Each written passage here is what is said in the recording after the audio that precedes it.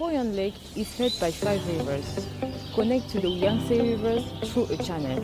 Now I'm standing by the Balianhu, which is connected to the Sioux rivers. Years ago, this place was seriously polluted, but now, as we can see, it has become a beautiful wetland.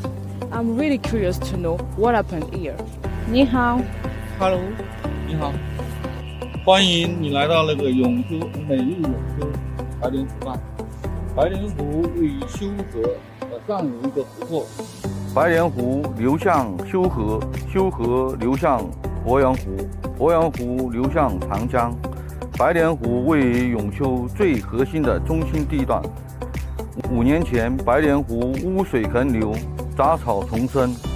为了响应江西省打造美丽中国江西样板，5年前永修县启动了白莲湖改造提升项目，总投资2.1亿。现在白莲湖已经成为永修人民休闲的娱乐好去处。白莲湖项目是环境保护、湿地修复的一个缩影。为了保护鄱阳湖一湖清水，全省上下均启动了相关的湿地保护的项目。Wetlands are called to be the kidneys of the earth. The protection of the wetlands is a global issue. In Europe, there's a place called the Uyghurs. It's also seeing today a beautiful change.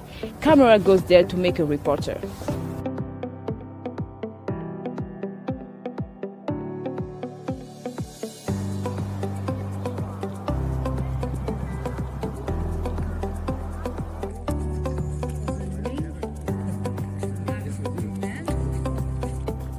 I'm standing in the Uyghurs Nature Reserve, also known as the country of 1001 ponds, located in northeast Belgium's Limburg province. With over 1,000 ponds of all sizes, this is home to many rare animals and plants. The province of Limburg, where the Uyghurs is located, has a long history of mining.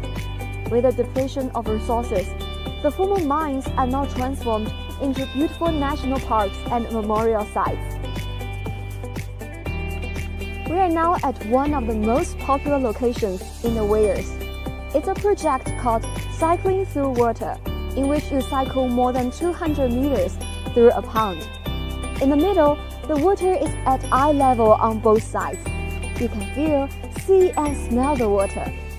This design provides not only a beautiful and unique view, but also combines perfectly with environmental protection.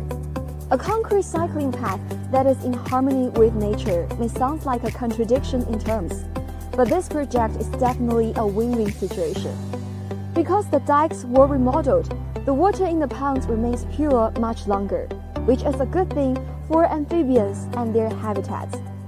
A special underground crossing was also built for amphibians, so that they can move uninterruptedly between ponds.